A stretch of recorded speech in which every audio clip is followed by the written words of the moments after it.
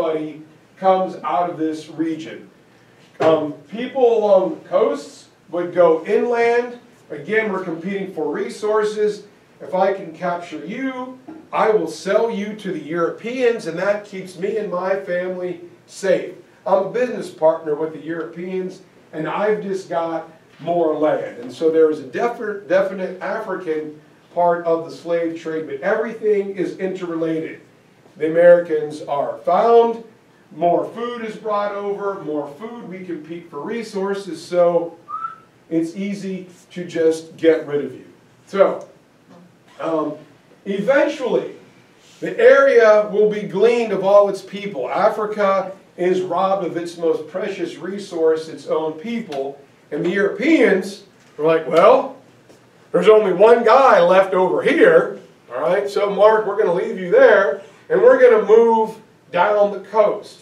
And as they get down the coast, the rib cage, they come to the kingdom of the Kongo, old Zaire, and Congo back then spelled with a K. And with the mighty Congo River, you can go deep into the heartland of Africa. And the Congo has thousands and thousands of small tributaries that European ships could get to. The Europeans come in, and they find willing chieftains to deal with. We'll give you some silk. We'll give you some pretty robes. We'll give you maybe a metal knife or a sword. But what you really want is alcohol and tobacco.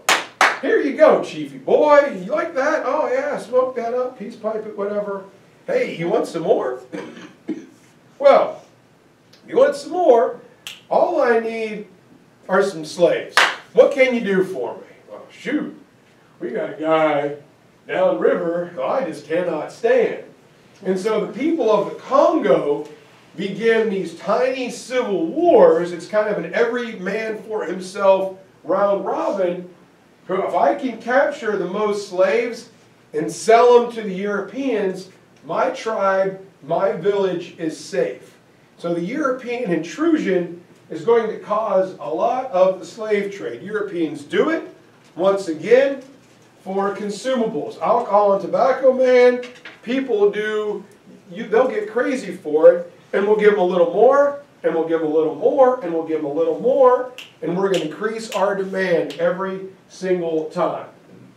And so eventually, there will be this young man, very brilliant guy named King Affonso I. And one of the things that will help the Europeans do all of this is they're going to send missionaries. Well, we'll go and Christianize these poor people. If we save their souls, well, it's okay, right? I mean, because we're helping them get to heaven. The missionaries come, and they teach the king's young son, here, Affonso, and he's fluent in Spanish, he's fluent in Portuguese, and he rises to power. And he writes a letter to the king of Portugal and says, hey, what are you doing? We're both Christian kings. Why are you coming down here and stealing my people? What if I came up to Portugal and did the same thing to you? Christian king to Christian king, you need to stop. Portuguese king said, well, you know what, I'm going to send some more missionaries down. All right, we're going to investigate this. And the missionaries may have went with good intentions, but God, there is so much money to be made. They're like, heck with it, keep going. And so Affonso gets angry, and he sponsors a boycott of Portuguese goods. And he's such a good leader, and he's a young guy, and his people respect him, that they do. And the Portuguese are angry. So they go, well, shoot, the guy's not going to play ball with us. What's the easiest thing to do? I'll kill him. I'll just kill him. All right, it's not too hard. So they try to assassinate him. And the assassination attempt fails. Not only does it fail, it blows up in the face of the Portuguese, the Portuguese. People of Congo are so angry, they double down on their boycott. And King Affonso is eventually able to restrict Portugal to one port, Black Port, Port Noir, where they had their slave fort.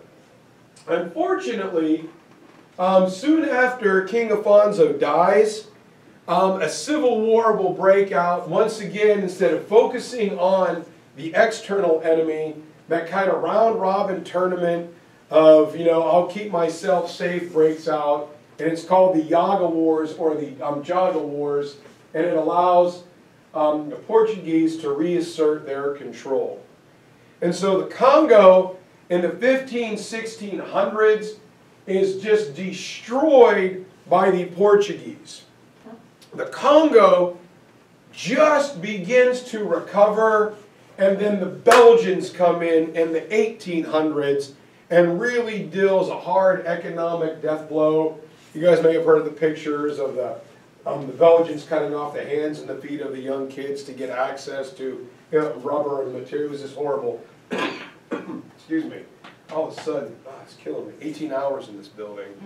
Probably going to have Ebola tomorrow.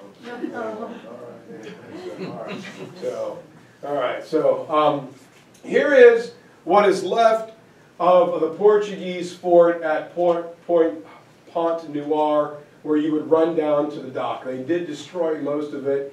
But this in the museum is a little cutting of what they had. It's hard to see, but it's all the Congans with on a pole with their hands in chains, being led down to the fort, down into the tunnel, onto the waiting slave ship. So yay, Portugal!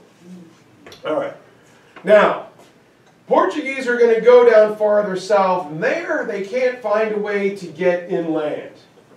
And they've been really going on their voyages of exploration. And they get down to the tip of Africa, and they see all those jumping sharks you see on like Shark Week. They're like, boy, we're going to call this the Cape of Good Hope. It's two reasons. Number one, you hope you make it around alive. And if you make it around, you hope there's something over there that's going to make you rich. While Portugal was destroying and sailing down West Africa, over in the east, over in the Swahili area, Djibouti, Eritrea, Somalia, Ethiopia, Tanzania, Kenya, is a great heyday of economic profit. East Africa is connected to not only the Middle East, but also India and China through the Indian Ocean Trade Network, the Indian Ocean part of the Silk Road.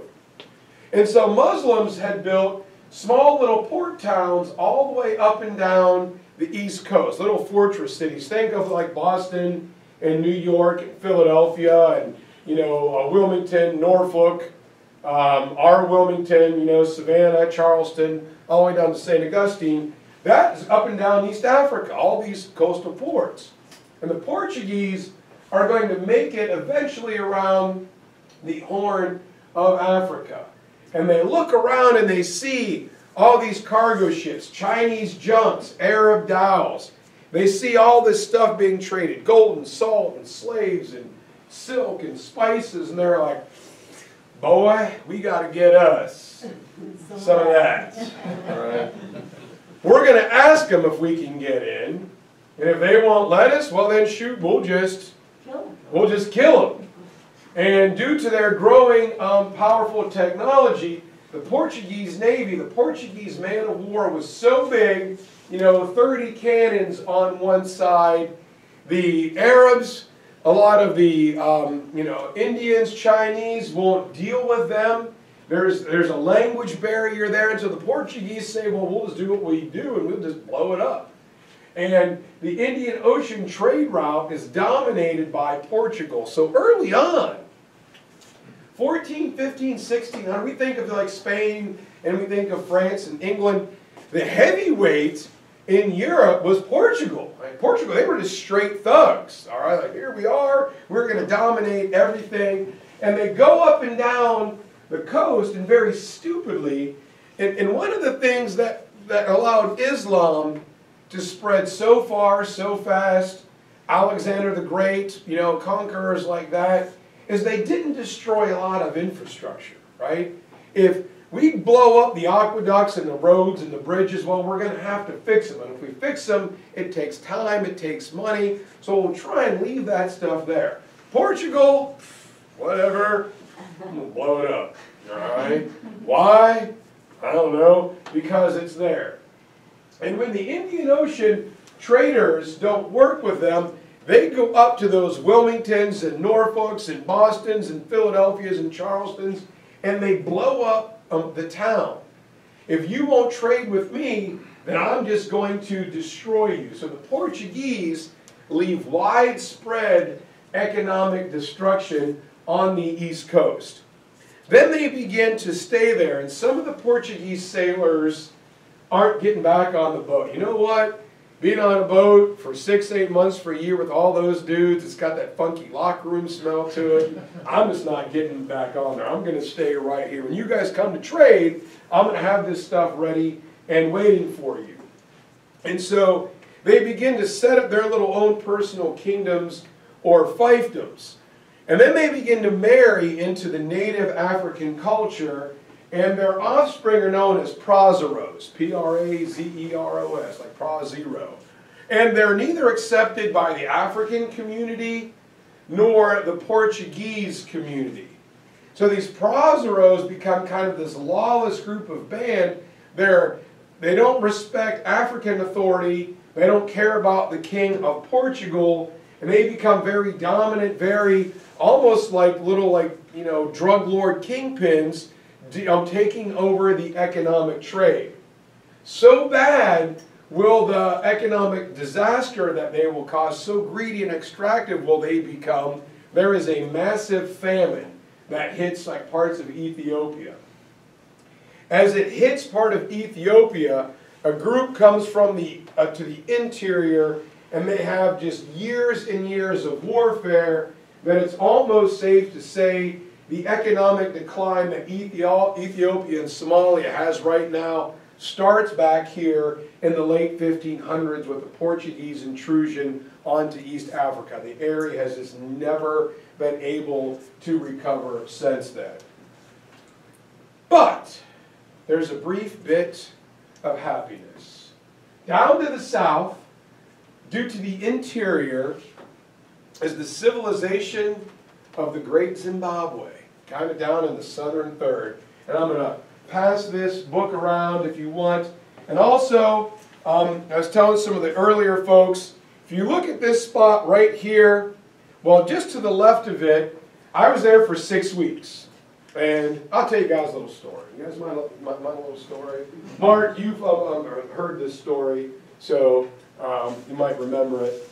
So I was there, and there are two stories that I love to tell about this part. One was I lived in a Neolithic village. I'll try and find my slides here. I'll hold like 35mm slides. And that's how long ago it was. And we lived in a communal village. And so we ate once a day and twice a day on Sunday. And the meal was called sods. It's like raw peanut butter on like this leaf. And on Sunday we had sadza, we had some rice, and this meat, it tasted like chicken. It was known as bicycle bird. It was like a demonic little chicken that when it ran, it looked like it was pedaling a bicycle. And it could also fly.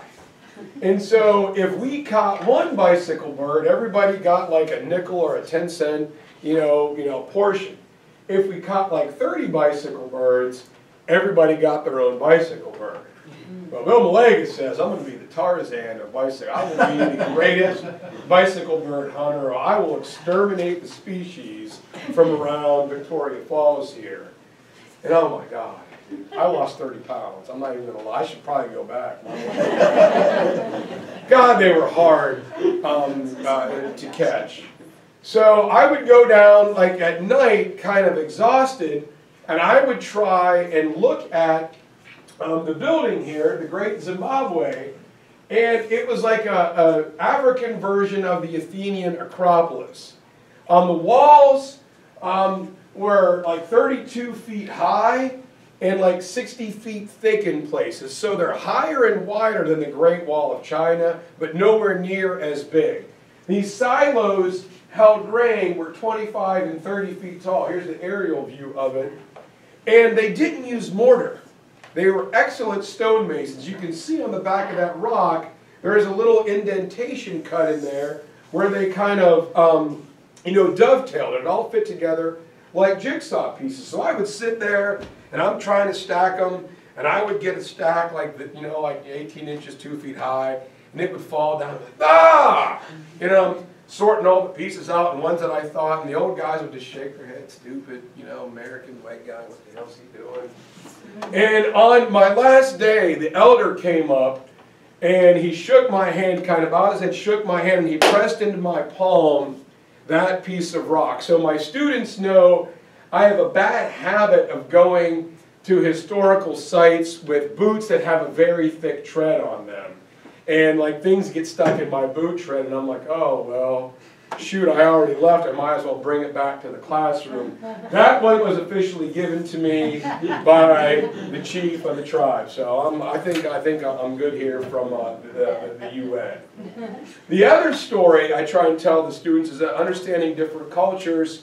Our fresh water well was about a half hour away. And I'm coming back one day, I've got like 4 bicycle birds, I'm feeling pretty good about myself.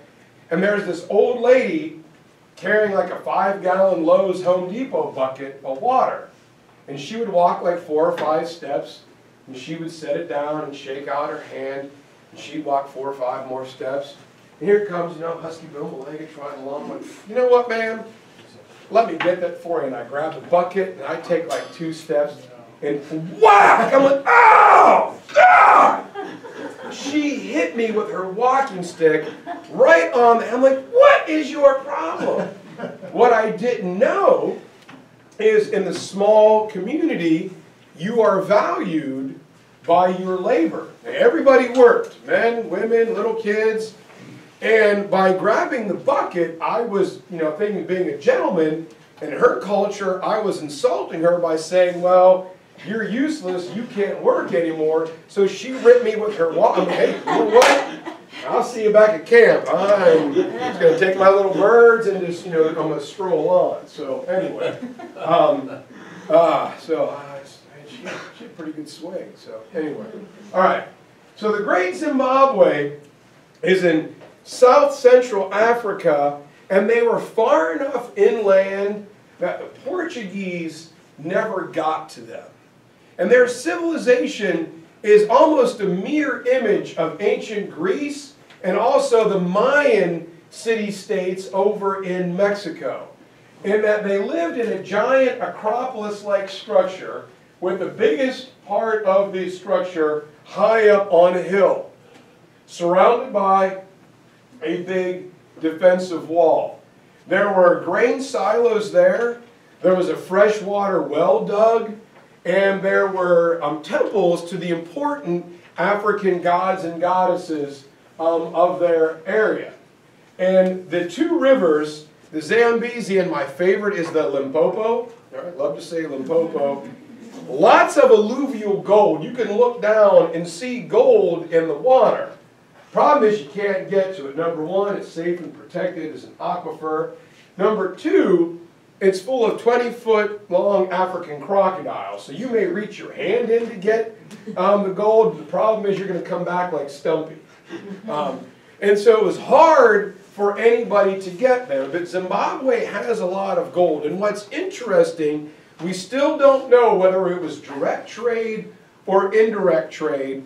We found Persian ceramics and Persian rugs, silk, and even Ming Dynasty porcelain that somehow made it from China and Central Asia down into Africa. So there was some type of trade going on. The Portuguese never found out. The Portuguese, couldn't find the blockade runners, but there was trade going on between Asia, the Middle East, and Zimbabwe. And Zimbabwean artifacts have been found in the other locations. We just don't know, was it over land? It would be much easier to go by water, definitely to China, but we don't know how. And so these city-states, there were a bunch of them, were exactly like Athens. The high-ranking priests and nobles lived high up on the hill. There was a middle-class market in the middle, and then outside the main gates was the giant fertile farmland where they were herders. They raised cattle, they raised sheep, and they farmed. And the only terrible thing is, since nobody bothered them, the people of the great Zimbabwe didn't write anything down. So we have all these artifacts. They're rich, architecture, but no writing whatsoever. So when I left Zimbabwe, I grabbed a few things. Here is this guy was really cool. He had a big spear and a lion mane on it, but it broke on the plane. I was really mad when I got back. I didn't do it, but anyway. Like this little, potpourri little box here. And then this is the stone, polished and smooth. That is the same as the rock that built the great Zimbabwe. It feels almost like glass. So feel free to come up and check these out. Just don't break one. My wife will kill me. I'll blame it on Reed or Mark or somebody, but that'll be all right. I'll blame it on Jen. All right, that's what I'll do. Anyway. She likes me. Yeah, there it is. She likes you, so we're good. So anyway, this great, wonderful civilization reaches its high point right around the same time, 1600, and then either they made themselves small to stay out of sight, or they collapsed, because we've got two new players into the slave game. Number one are the Dutch. Aren't they like in windmills or smoking dope in Amsterdam or whatever it is that they're doing? Nobody even really knows. And the Dutch are also a powerful, vibrant economic civilization. The Dutch trading ships take over from Portugal before Spain and England. And even the British were kind of really afraid of Dutch sea power for a long time. And in 652, the Dutch sailing down Africa decide, before we try and swoop our way around the Horn, let's take a little rest stop. This place is warm and sunny. Check this out. Let's call it South Africa, because we're in the south of Africa. And they do. And the Dutch set up the precursor of one of the great diabolical yet economically powerful things in the world, the British East India Company. Well, centuries before the BEIC was in existence, the Dutch found the East India Company. And what they wanted to do was get direct access to India and China and set up little relay stations along the way, so their ships could safely travel and always have cargo either coming and going. And the idea was, the first original investors in the Dutch East India Company, first guys that went in, if their ships made one successful run, they would have more money in the Netherlands than they could spend in their entire lives. So there are still people today that are rich from great-great-great-great-grandpa being in on the DEIC. All right, they're just like Princess Diana's family. All right, BEIC, DEIC. They own 227 estates in Europe and in Africa, and she was a minor noble until Prince Charles married her. Like, well, I wouldn't mind being like a minor noble. I'd take that out for a spin and see how far I'd probably do okay. But anyway. They begin to set up a little trading depot there, and they meet with the friendly inhabitants who are cattle farmers known as Khoikhoi. It's just fun to try and say Khoikhoi. Well, soon thereafter, the Dutch begin to come, more frequently, and guys get off the ship and they're like, well, in the Netherlands it's kind of gray, kind of cold. Kind of looks like you're in Cleveland, Ohio all the time. Down here, whoo boy, got a Carolina blue sky day. It's warm, got this sea breeze. No, I don't think I'm getting back on the ship. I'm going to stay right here. Well, what are you going to do? I don't know. I'll work at the depot, or go build a fence and grab some cattle. So more and more and more Dutch began to permanently settle. They eventually become known as Afrikaners. And at first they worked very well with the Khoi. Then they began to displace the Khoi. They kicked them off their grazing lands, or they built barns and fences and settlements that was Khoi land. And the Khois began to rebel. And there is a war between the Dutch and the native Africans. Now the Dutch are winning, but there is another country that's really, really, really good at instigating or watching people fight. And they'll just sit there and wait and be like, ooh, God, that one hurt. Oh, man, that one stuck. And when both sides are panting and bleeding and bloody, they swoop in and take over. Nobody does that better than the British. And as the Dutch are tired from fighting the Khois, the British take over. They will kick out the Dutch eventually, and they will lay claim to and settle in South Africa.